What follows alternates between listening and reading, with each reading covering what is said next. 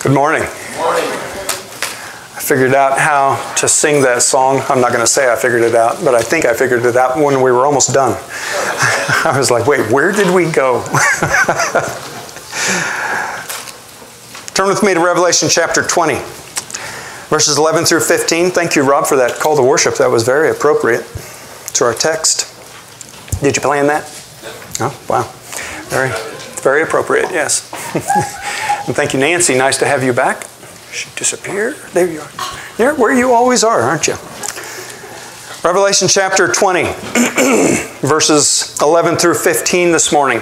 Be praying for everyone who is not here, everyone who is not here.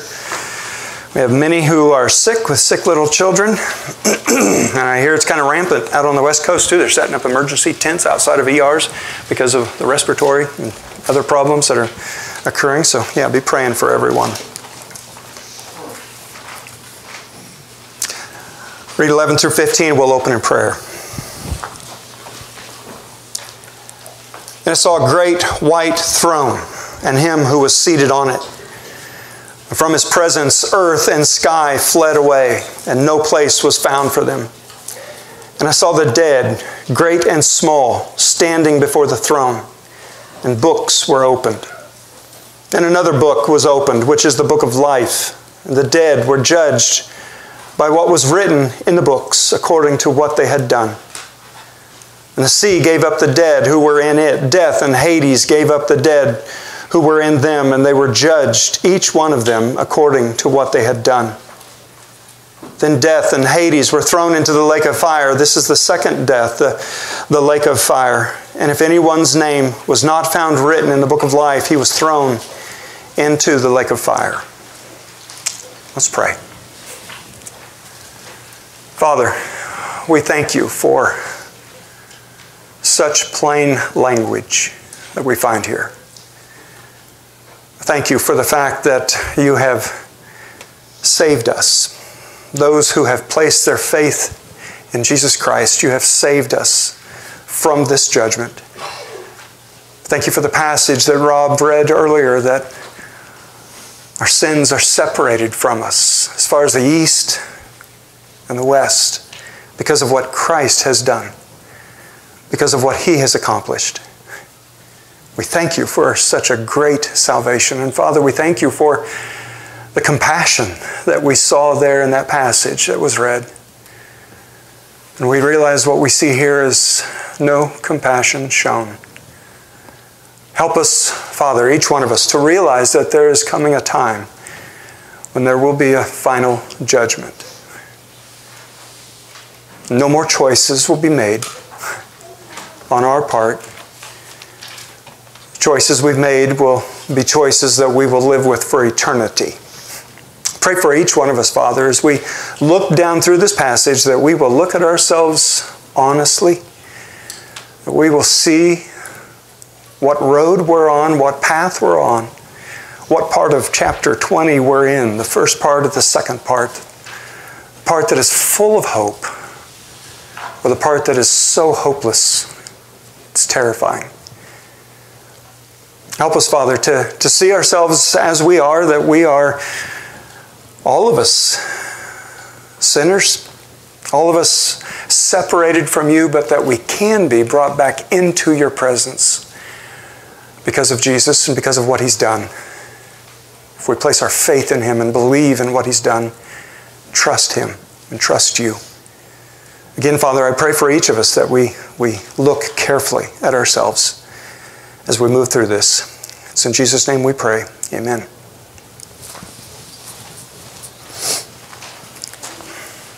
I knew my opening illustration would not be as serious as it should be for the passage here, but it came to mind. So Melissa and I have been watching Perry Mason of an evening right before we go to bed. We'll turn on the TV and watch something just to kind of let our minds go in neutral for a while. And I guess Perry Mason, you may be judging me. I'm being a little open here, so don't be mean. This may be what happens when you get old. Instead of watching the current stuff, you watch the old series. I can't stand the current stuff. A lot of it is not fit, shouldn't be watched.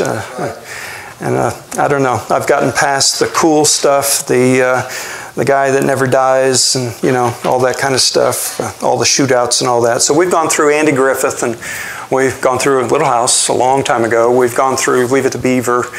Now we're working on Perry Mason. It's interesting as we watch this. It's a very simple mystery show. Extremely predictable. So much so that we kind of joke about it a little bit. There's always a murder, of course. There are always several people that could be involved, 4 or 5 people, and that murder scene is always like a busy shopping mall. They've all been there. They've all seen the dead body, but only one of them did it. When you get to the end, Perry Mason, as the defense attorney, never loses a case. Never loses a case. And poor prosecuting attorney Hamilton Berger always loses. We looked these guys up, online while we're watching this to kind of get a little information just, about them. And Hamilton Berger died of lung cancer at a fairly early age and did a TV commercial saying, he came on saying, "Take it from the losingest guy in the world." The one who loses all the time. You don't want to lose this way. But it's interesting when you look at it. Perry Mason never loses.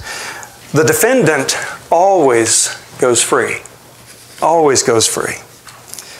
And as I said, very, very serious passage and maybe a little too lighthearted of an opening.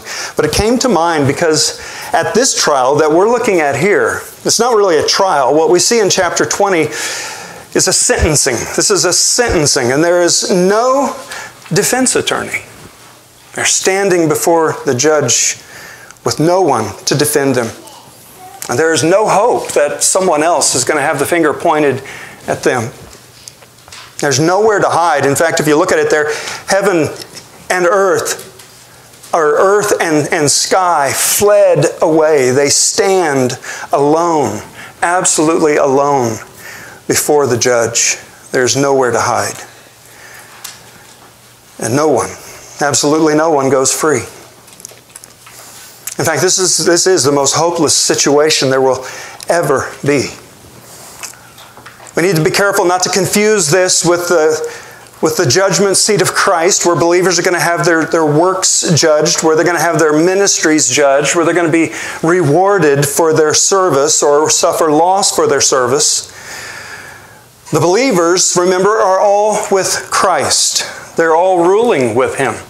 Some of them have been raptured and are with Christ. Some have been martyred and have gone to be with Christ. We believe the Old Testament saints, somewhere in there, also were resurrected and brought before Christ, and now they're with Him also, reigning with Him.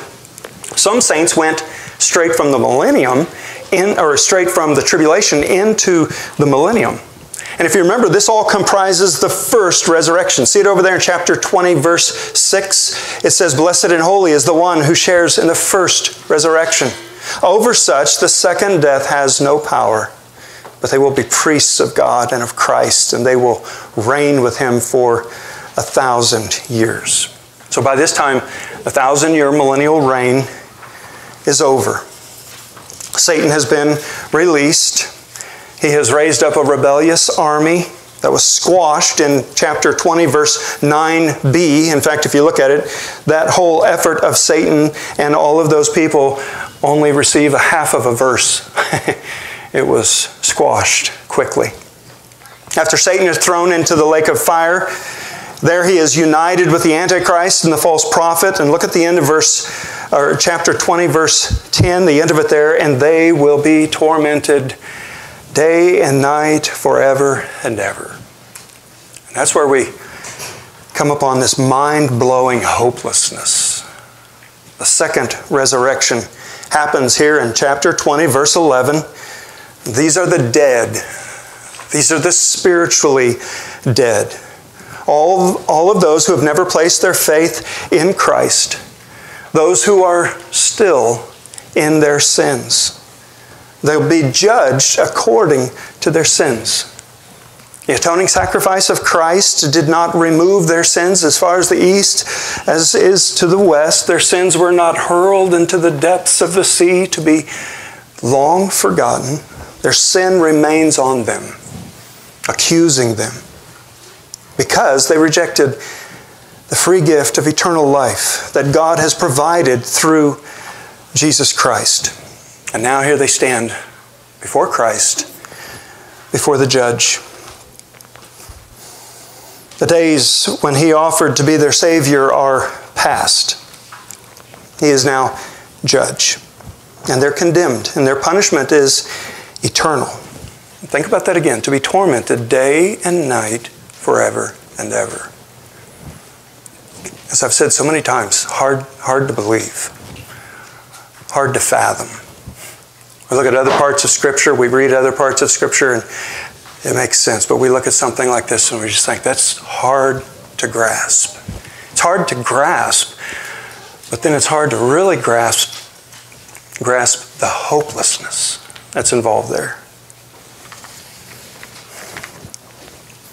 Never read Dante's Inferno. I've heard that it's full of some crazy things, some heresies, some doctrinally it's a mess, but Dante got one thing right, and we hear it quoted often, maybe too often, but above the gates of hell are the words, "Abandon every hope, all you who enter here." Think about the stark difference that we see between the first half of this chapter and the second half. Believers are resurrected. They're given resurrection bodies. They are living, they are ruling with Christ for 1,000 years. And that is, as it were, just the first day of eternity, right? They have eternity to experience His presence, to experience life without sin, to experience perfection. And then we have in 11 through 15 exactly the opposite, eternal punishment and no hope. I shouldn't have to say this as we get to this and we begin to look at this, but every single one of us should be thinking, what part of chapter 20 am I in? What road am I on? What path? What path am I on? Am I headed to something as wonderful as the resurrection, the first resurrection? Or have I not dealt with that? And am I just, putting it off and not thinking about it, rejecting it in one way or the other? And am I in this second half? Have I placed my faith in Christ? Are my sins removed? Is Christ my Savior? Is He my elder brother? Am I a co-heir with Him? Or am I on the path to Him being only my judge? And a judge who shows no compassion at this point. It's hard to grasp. We're going to look at this in three parts. The opening scene, verses 11 and 12a. The grounds for conviction, 12b through 13. And then the conviction and sentencing, verses 14 and 15. So look at that stark opening scene again, 11 and 12a. Then I saw a great white throne and Him who was seated on it. And from His presence, earth and sky fled away, and no place was found for them. And I saw the dead, great and small, standing before the throne. This is an awesome scene. This is the scene that so many believe will never come. We'll never experience something like this, some people believe. They have, in fact, staked their whole eternity, their eternal future on the hope that they will never be accountable for their actions, for their decisions, for their deeds, for their thoughts. They believe that they could go on doing whatever they want, whatever they feel like doing, and never be accountable. They believed, like so many people, Satan's oldest lie. Did God say that? No. No, you won't die. There is no accountability. That's been his lie, his deception from the beginning. And now, look at this. Here they stand. They stand before the judgment seat, a great white throne. And they're being held accountable. Again, for every thought, every word, every deed. Meticulous. He is meticulous and perfect in His knowledge of our sin. Throne, look at that. It speaks of a rule, doesn't it? It speaks of authority to rule. It speaks of judgment. The white aspect of it speaks to the purity of this rule, the righteousness of this judge. And look at that. And there's one seated on it. I had a couple conversations this week at work with coworkers who, as I was looking at this text and thinking about this text, have placed themselves over God, have placed themselves in judgment over God. Talking about God, talking about the Bible, they throw out their arguments, their questions, their doubts, not just doubts, but they're serious. No way, I do not believe that. And when I start to try to come back with answers, they don't want to hear it. They're not interested. They dismiss God. They discount the idea that all of this is real. Think about how many people arrogantly do that. Just disregard the God of the Bible. They dismiss Him. But look at this, verse 11b. From His presence, earth and sky, or earth and heaven, fled away. No place found for them. This one that they quickly sit in judgment over, they quickly just dismiss with a wave. They don't even want to take the time to think about it. From this one's presence, earth and heaven flees. I'm looking at that thinking, what does this look like? What did John see that made him write this? Earth and heaven fleeing away. Think about that. What does that leave? All that leaves is the throne, the one sitting on it, and you. And all these people. That's terrifying. He does exist. He cannot be dismissed. There is no place to hide. In fact, heaven and earth have been dismissed, right? And now there's no reality except for Him. One commentator said this, the contrast between creator and creature could not be more dramatic. Here you stand. Who is that who is seated on the throne? You say, well, God, right? God the Son. Several verses from the New Testament. We could spend a lot of time looking at the verses that point to the fact that God has given all judgment to the Son, right?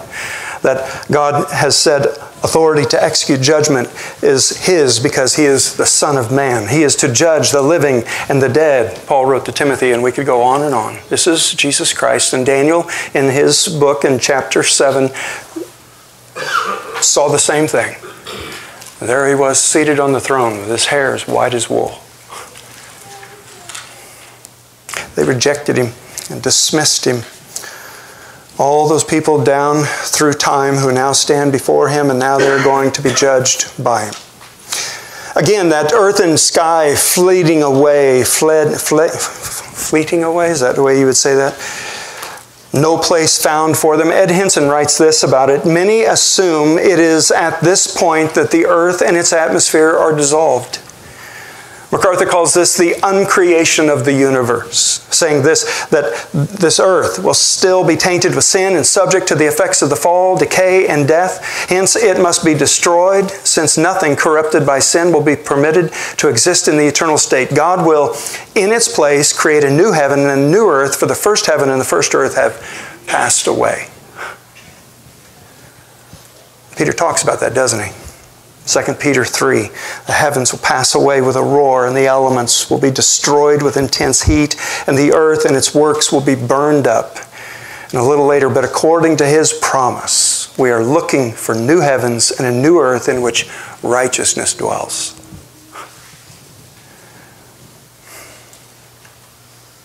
It's amazing. Look at the rest of this opening scene. Who is standing before the throne again? The dead. Great and small.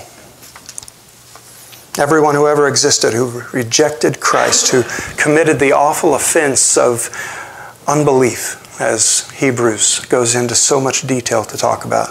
Listen to John Phillips. Again, he has such a unique way of painting a picture. He says, there is a terrible fellowship there. The dead, small and great, stand before God. Dead souls are united to dead bodies in a fellowship of horror and despair. Little men and paltry women whose lives were filled with pettiness, selfishness, and nasty little sins will be there. Those whose lives amounted to nothing will be there, whose very sins were drab and dowdy, mean, spiteful, peevish, groveling, vulgar, common, and cheap. The great will be there. Men who sinned with a high hand, with dash and courage and flair. Men like Alexander, Napoleon, Hitler, and Stalin will be present. Men who went in for wickedness on a grand scale with the world for their stage, and who died unrepentant at last. Now one and all are arraigned and on their way to be damned. A horrible fellowship congregated together for the first and last time. For the first and last time, all of these people together, the great and the small. Think about that. There are other ways we could describe the people that are there. Some of them are very spiritual. It's a phrase we hear today, isn't it? I'm spiritual, but I'm not religious. I'm spiritual, but I don't go to church. I'm spiritual, but I don't believe in the Bible. There are many people who worship creation. They worship false gods. They worship a distorted God taken from the Bible of their own making, and they call him my God. Right? You hear that a lot. My God. It's a God they've made. A God, the true God they have rejected. They said, no, I don't want to see the details, the facts. I'm going to make him the way I want to make him. Pull a little here, a little there. There are some here who are very religious. They're not going to receive the gospel of the Bible, that salvation is by faith alone. Theirs was a works-based religion. My works save me. My works have a part in saving me. There are some scientists and philosophers who have concluded in the great wisdom of their own minds that God simply does not exist. Very smart people in some ways. Foolish in others. But you know who's not there? Romans 8:1, there is now no condemnation for those who are in Christ Jesus. No condemnation for those who are in Christ. So if you are in Christ, if you are united to him by faith, you are not here. Look at the grounds for conviction. Look at verses 12b and 13. And books were opened. Then another book was opened, which is the book of life, and the dead were judged by what was written in the books according to what they had done. And the sea gave up the dead who were in it. Death and Hades gave up the dead who were in them. And they were judged, each one of them, according to what they had done.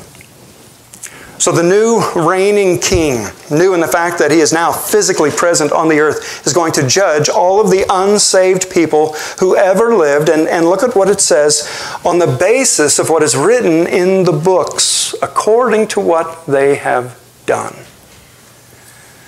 You may think, now wait a minute, Troy, I thought that we were not saved based on our works. We are not saved based on what we've done. And biblically, how clear is it that our good works have no part in our salvation? Paul drives the point home relentlessly as we see of Romans 3, Romans 4, so many places, Galatians that we're looking at in Sunday school. Listen to Romans 3, 21 through 25, and I'm going to read it in today's English version. It's a simplified version, but a very accurate version. When you look at all the different translations, you read what the original Greek says, and then you look at the TEV, and I'm surprised sometimes how simple it makes it and how accurate. So put it up against the translation you trust and read this passage and see. But listen to it. But now, God's way of putting men right with himself has been revealed. And it has nothing to do with law. The law and the prophets gave their witness to it. God puts men right through their faith in Jesus Christ. God does this to all who believe in Christ because there is no difference at all. All men have sinned and are far away from God's saving presence. But by the free gift of God's grace, they are all put right with Him through Christ Jesus, who sets them free. God offered Him so that by His death, He should become the means by which men's sins are forgiven through their faith in Him. Very clear. Not by works, but by faith. That's why believers are not here. They are not being judged by their works. It's because they have been justified. They are in Christ. Their sins are forgiven. Their sins are not remembered. Their sins are not counted against them. But those outside of Christ are judged according to what they have done. It says it twice there. And look, it says books, doesn't it? First, books that record what people have done, what these people have done. I think of computers here. I think of all the memory in computers and how people say you really can't erase anything from your computer. It's all there, and it can be brought back and used against you in a sense. I think of the fact that now we're storing all of this information in the cloud, out there somewhere. You have no way of retracting it, of erasing it, of getting rid of it. And you think about it, people do the most stupid things. They do horrible things, and they video themselves, and they take pictures of themselves doing it with their phones or whatever, and it's there forever. And I look at this and I think God is so much more capable than any of that to remember, to record, to bring back everything that we have done. Every thought, every motive, every word, and everything. It buries us, doesn't it? Completely buries us. And He brings it to bear against them at this throne as grounds for conviction. Our verse there in verse 12 again says books, plural. God's Word will be there. Listen to John 12:48. The one who rejects me and does not receive my words has a judge. The word that I have spoken will judge him on the last day. God's Word bears witness, doesn't it, against us. God's Word shows us His heart. It shows us His will. It shows us what He has commanded of us. And it shows us how fallen we are. The book of life is also there. Jesus told the 72 disciples who went out knocking doors and witnessing for Him, and they came back and they were all excited because the spirits were subject to them. They actually cast out demons, and they're totally excited about this. And you remember what Jesus says? He says, don't rejoice about that. Rejoice rather that your names are recorded in heaven. You want to get excited about something? Get excited about the fact that eternity is coming and your name is on the registry. Ancient cities used to keep a registry of all of their citizens. That's what this kind of, especially at this time, this is what comes to mind. Book of Life is mentioned several times in the book of Revelation. God's redeemed people, only the saved are recorded there in the book of life. I thought about the movie The Good Lie when I was thinking about this. The young boys in Africa who, because of the civil war there, they were known as the Lost Boys in Sudan. Some of them walked thousands of miles out of Sudan to refugee camps where they lived. This group that the movie was made about lived in limbo for 15 years. The movie shows them as little boys walking across the desert in Sudan, and then the next scene you see they're young men. 15 years later, doing nothing, sitting in a refugee camp. And what's interesting is they're waiting for a home. They're waiting to be given a new country, to be sent somewhere. And if you look this movie up online, one of the scenes you'll see most often that represents this movie is when they've just heard that they have a home. When this group that the movie is about realize they're going, their name's on the list, and they're totally excited. And it's funny because they're jumping and screaming and rejoicing, and they say, we're going to Kansas City. You know, they don't even know where it is. They don't know how to say it, but it's like it's not here. It's somewhere else. It's a wonderful movie. I can't speak for all the parts in it, so be careful. But it made me think about this. Philippians 4:3 says, our citizenship is in heaven, and we are going there. And the fact that the book of life records that God has a record. God knows who are His, and He has a home for them. And they are not here at this judgment. Look at that again. 2 times it says they are judged according to what they had done. According to what they had done. Several places in Scripture we're told that there will be varying degrees of punishment in hell, right?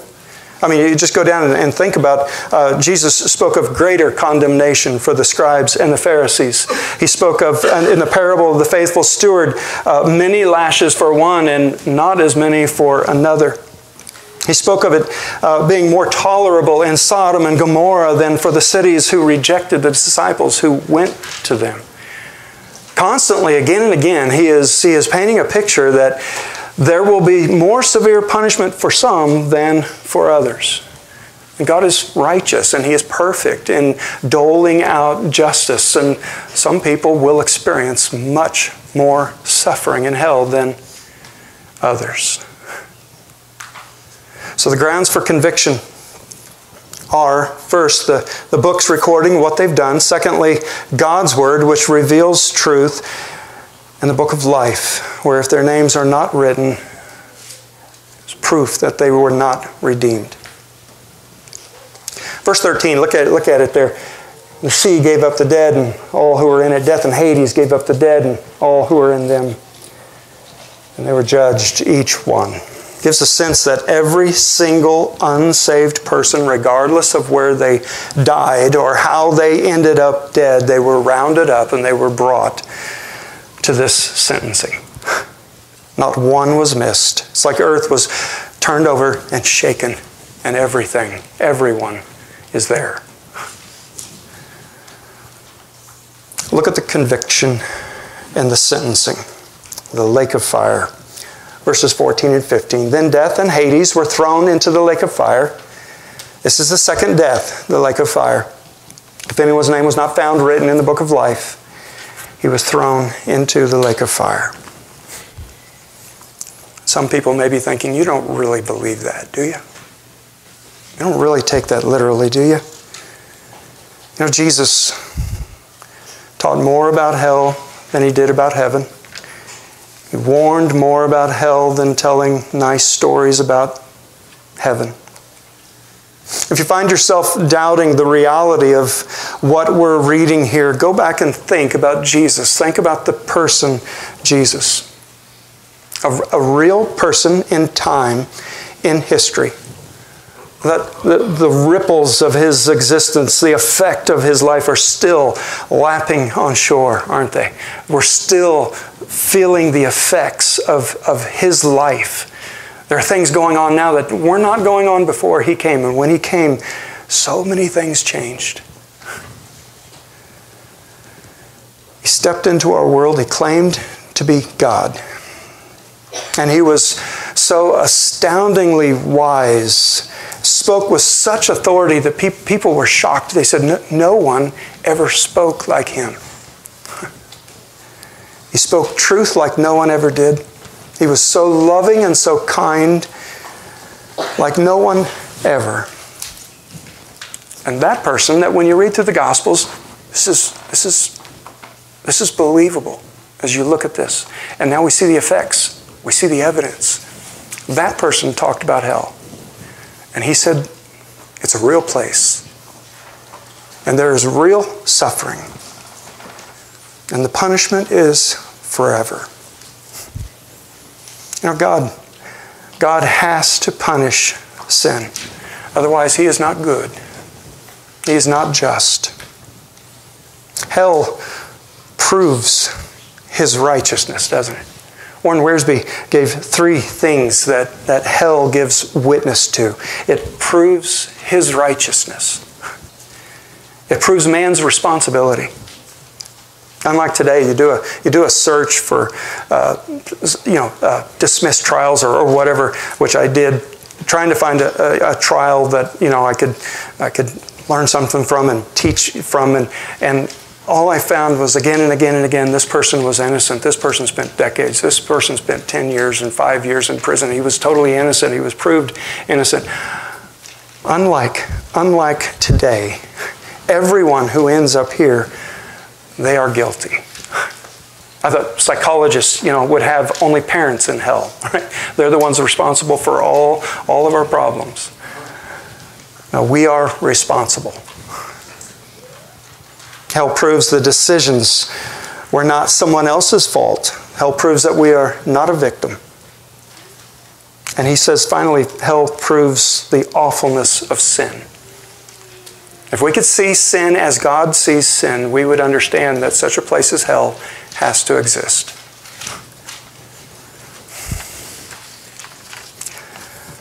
A lake of fire, mentioned several times there in those last couple of verses, swallows up everything. Everything that's not redeemed by Christ. Death and Hades, in fact, are thrown into the lake of fire. I read that and I thought, what does that mean? How is death and Hades? Death and Hades are done. They're gone. They're a thing of the past at this point. They'll never threaten again. We'll never hear about them again. A thing of the past. You look at this and you think God has provided such a gracious way of escape through Christ, through His atoning death, which clothes us with perfect righteousness. As Paul says there, a righteousness from God, a righteousness outside of ourselves that is covering us, pays our sin debt. It brings us to God. It makes us His children. It makes us co-heirs with Christ to live for eternity in His presence. So you think, why would we step away from this? Because we don't believe. Again, because of that horrible, horrible sin of unbelief. So here we have the great white throne judgment. There will be a judge. He is perfectly righteous. He will show no compassion. It feels weird saying that, doesn't it? But here's a day when He will show no compassion. There will not be a jury. This one is not needed because God is omniscient. He knows everything. There is a prosecution. There is no defense. There is a conviction. And there are no higher courts to appeal to. It's done. It's decided. Before God ushers in chapter 21, the new heaven and the new earth, He has to deal with sin. And He has to put it away. So have you thought seriously about where you stand? Don't think that I've got plenty of time to deal with this later. Having fun right now. I've got a lot of things going on in my life. We are not promised time, are we? And there's also a real danger in putting it off and putting it off and putting it off, and we become more and more calloused and more hardened to the things of God. If you've not trusted Christ for your salvation, ask Him to give you a clear picture of where you stand. Lost and separated, an object of His wrath, name not written in the book of life. Ask Him to show you clearly that. And ask Him to grant you repentance. Grant you a softened heart, a broken heart. Cry out for Him to save you. We're promised that He will not turn you away. Let's pray. Father, again, thank You for such plain language. Thank you for such a clear warning.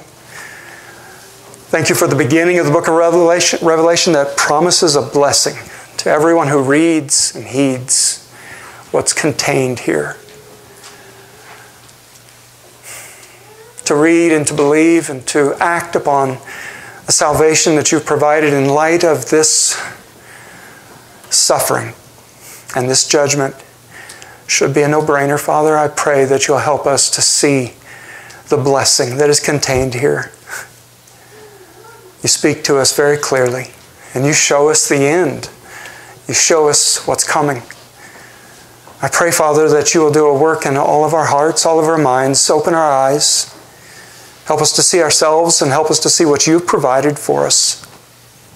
I pray, Father, that you'll open our eyes and we will exercise faith and trust you. It's in Jesus' name we pray. Amen.